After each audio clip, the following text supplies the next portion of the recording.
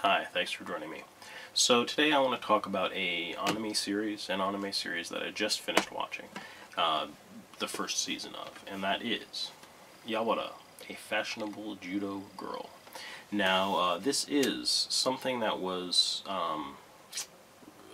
it was originally released in the late 80s, early 90s. I think the anime started in 89. And went through the early 90s. Now, the manga began earlier than that. I think it was around 1987, something like that. Was when the manga started. 86. Look those numbers up just to be sure. But I did sort of a cursory check, and that's what I remember. Now, this is a manga by Naoki Urasawa, and you may be familiar with him from what seems to have become his slightly more well-known series, at least sort of on the internet, which is Monster. And Monster is something that I've been meaning to see for a long time.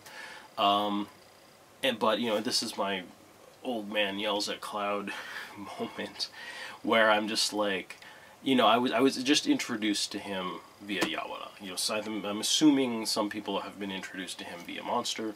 I was introduced to him via Yawara. So Yawara is like the series that I associate with him, and it's kind of like the one I've been wanting to finish before I like go and check out Master Keaton or 20th Century Boys or Monster or any of his other stuff that seems to be like fairly well renowned and respected. But I think Yawara is a fantastic start. It's not like the first thing that he ever worked on. I read that he did the illustration for a comic called Pineapple Army, I think, something like that. But it was sort of the first. I think it was the first thing that he really wrote and illustrated himself, and it's great. It's excellent. It reminds me very much of some contemporary, you know, shows that were contemporary with it. Very specifically, Maison Ikkoku. I feel like sort of in structure and tone, it reminds me. I mean, maybe not entirely in tone, but it's very similar in structure to Maison Ikkoku, at least so far. Whereas Maison Ikkoku is, of course, by Rumiko Takahashi, who also has done Urusei Yatsura and Ranma 1/2 and Inuyasha and all of those things. So I guess in format, and then it's a long format, and they made it into a long format television series. I believe has like 120, 140 episodes, somewhere around in there, which is very similar to things like Maison Ikkoku or Ranma 1/2. And it also, like, I also think thematically and structurally shares a lot of themes with those sort of shows. It's basically a high school teen, you know, into college age drama comedy.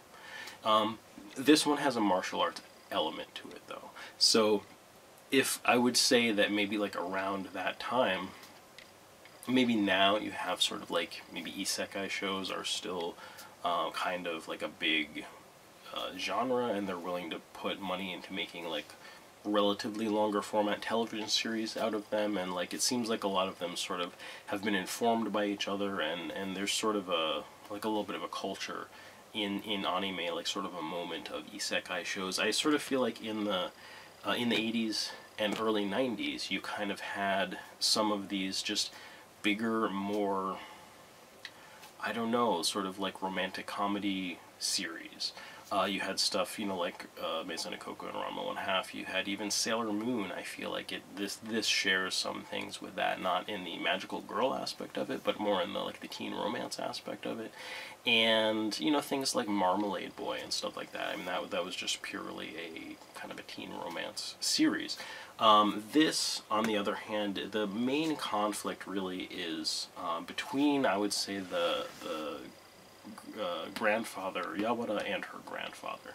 And they both kind of represent two philosophies about Yawara's life, which is Yawara wants to be a regular girl. She just wants to be a girl. And in some ways, her childhood and a lot of her autonomy, it has actually been taken away from her by her grandfather, who has instructed her in the martial art of judo. since she was very small. So she feels a little bit resentful of that, and and she kind of just wants to like do her own thing. So the other aspect of that is that she is a very talented athlete, and she basically, especially under his tutelage, has become a kind of a world-class, like Olympic-class athlete. And so most of the conflict really of the show is sort of between those two things of her kind of just wanting to be normal, and also in some ways not realizing quite how talented and how well trained she's become in judo, or basically not caring in a lot of ways. So she really doesn't. She almost doesn't care. So it can be very comedic. They do a lot of funny. They have a lot of fun with this conflict. For me, I think personally, sometimes this has been a little hard to watch just over the past, I don't know, week or two that I've watched it. Just because it hits some of my pain points just a little bit. Like it just kind of tickles them, And so there have been times when I was watching this where I'm like, is this really making me feel better, or is this making me feel more depressed? And sometimes it was a little more depressed, but I think for the most part it is kind of a fun show. There is quite a bit of drama to it. These other characters come in. This girl ends up being, from very, within the first few episodes, kind of a rival to Yawara. Yawara doesn't really see her that way, which is, again, part of the comedy of the series.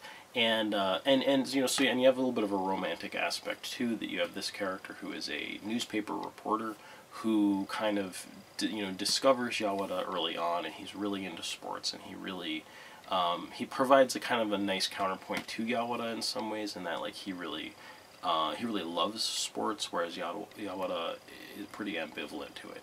And then you have this character here who he's great, and again the parallels to Meizan Ikoku are very strong, especially just sort of in this relationship here. So he's a very Godai-ish character. If you guys are familiar with Meizan Ikoku, and you should be, I'm wagging my finger at you guys.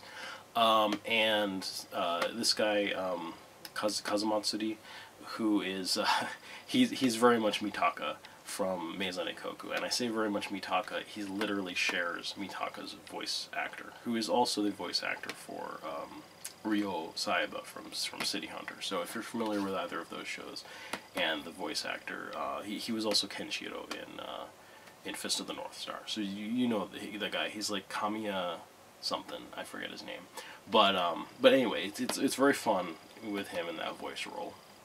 And this is just a great series. It's very well done.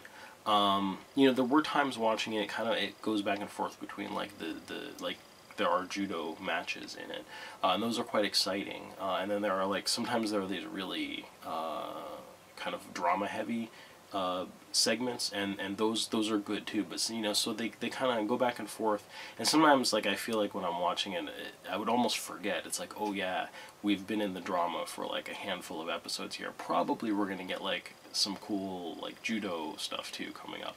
But during the judo matches, there's always some drama going on also, and so there's a mix. It's drama. There's some action. There's some comedy. I think I think if this stumbles at all, it's that once in a while there's an episode where I don't know, it would just sort of bum me out, or you get sort of frustrated at the characters, because some of the conflicts do come around because of the characters being immature, or doing something where you're like, no, why are you doing that? Why? Oh no. Or her grandfather being a complete ass, that happens too sometimes, so some of it you're just like, oh, come on. But this is really typical, I think, for these dramas of this time, and I think it really holds up. Now, this, I don't remember if I mentioned, but this was released by Animego, and I love them. I love their releases, and I love what they do with them. From what I read, they licensed this in 2006, and they released this DVD set in 2008, and unfortunately, I remember distinctly seeing this in the store. I was in Best Buy, and their manufacturer retail price for this is $134.98, I think, or 95 or something. It's $135, and that is fine in a lot of ways. I mean, this is the whole season, the first season, so I don't think that that's like a bad price for a whole like 40 episode season of an anime. But I remember when I saw it at the time, I didn't have money, you know, I didn't have a good job at the time, and I could not afford, you know, just conceptually I couldn't, like, when you don't have quite enough money, all money that you spend is money you don't have. I mean, you spend it, so you have it, but basically you always feel like you're spending money you don't have on food, on, you know, your rent, on your bills, on you know, crap like this that you buy. And so I couldn't justify spending money I didn't have on this. I didn't have $135 to spend, you know. And so I wonder a little bit if the reason why we didn't get the rest of the series, like I think I said, it's probably like a 120, 140 episode series, somewhere around in that range. Maybe it's because this was $135 when it first came out. I don't know. What I do know is that if they had like done this in maybe two DVD sets that were like, you know, 20, 30 bucks or something like that, I probably, you know, maybe 40 bucks. I mean, that's still, I don't know. I could probably have maybe finagled that, but I don't know if that was the issue. A couple of years later, I think in 2010, they had said that they were not able to license the rest of this series. So I don't know what it was with the licensing, if it had to do with the sales of this or what, but they weren't able to license the rest of the series, and it's super too bad. And I really think that, like, if someone like Sentai Filmworks or Viz or something picked up Yawara, I think it would be an excellent addition to sort of the longer format TV series that are coming out now. From that time period, that I think are just, they're all really great. I think I'd really like to see that. So anyway, that's all. Hope you guys enjoyed this, and I hope you'll join me again. Take care.